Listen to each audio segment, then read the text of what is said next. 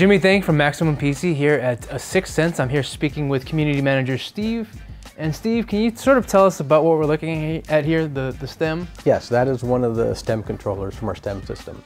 And basically Stem is our latest wireless tracking device for virtual reality, games, military, medical, architectural, a lot of different verticals. The goal of these devices is to provide gamers with like one-to-one controls, right? Absolutely. With with it being wireless, do you guys, is latency something that you guys worry about? Not so much. I mean, we have some very proprietary technology built into these that minimize that. I mean, the controller you have there, we're looking at like 4.2 milliseconds of latency from the time you move to the time it updates on your screen. What I did notice though is that you guys are targeting a standing experience, whereas I know Oculus, they've said in the past that Oculus Rift is a sitting experience. Can you sort of explain the sort of two opposing viewpoints there? Yeah, I can't really speak for Oculus. I know that their concerns with the seated experience probably have to do with health and safety issues, but they're also using a camera-based tracking technology for the head mount, which sort of necessitates you being in front of your monitor, in front of the camera, to achieve the head tracking.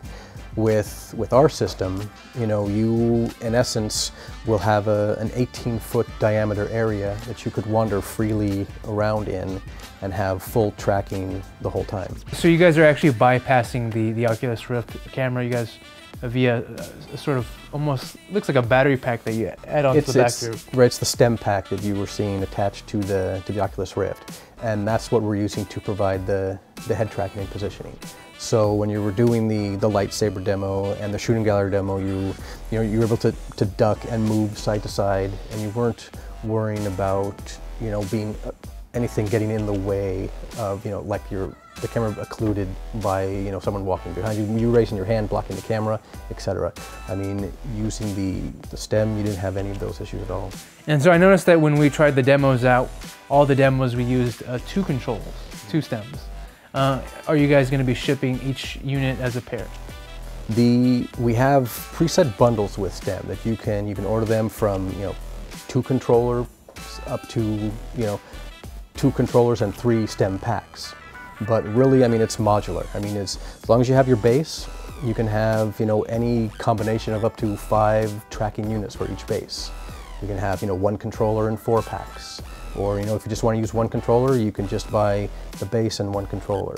One interesting thing about the Stem is that you can add like peripherals to it. Like we were playing the gun demo, and then you added like the top of the gun to the Stem. Can you sort of talk about those? Yeah, those are any object that you want to 3D print out and attach to your Stem controller. You have the freedom to do that. We're providing the CAD files and so you have the right size plug and things like that you can attach to it. And basically, like you said, when you're trying the shooting gallery demo, there was a 3D printed gun barrel on the controller, which you obviously couldn't see because you're in a Rift, but it does add to the immersion, the sense of presence when you have the weight and balance, if you will, of the gun barrel on your controller rather than just a naked controller. And you guys have plans beyond just VR as well. We looked at a demo where you guys were playing around with like a CAD sort of software. Yeah, that's an application called Make VR, and that's a professional CAD engine that has a gamified 2 point of control interface built on top of it. So it's a very natural, very intuitive thing to learn and to use. And again, using the Stem controllers, but it'll also work with Hydras. It'll work with camera controllers also, if you will, because that is a seated experience. But you can also do it in a Rift, and have your 3D content floating around in space be inside the model you're working on, in essence. Yeah, you were telling about a story earlier about how the daughter of the CEO created like a block of cheese almost. Yeah, and well, it was an iPhone 4S case she made. She came into the office one day against her better judgment, and her dad put her to work. He sat her in front of the computer and gave her the controls and gave her a really brief introduction to Make VR. And she took an iPhone 4S blank that was downloaded from GrabCAD, I believe. And it was just a standard white blank phone case. She just took a sphere, started punching some holes in it.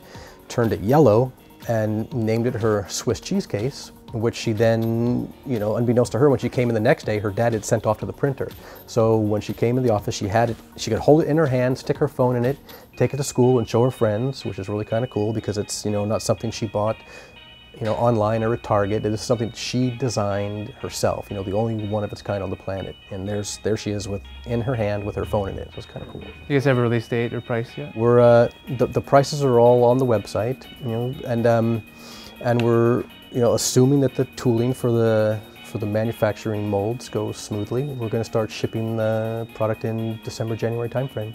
Sweet, it's coming up soon. Very soon. All right, thanks guys.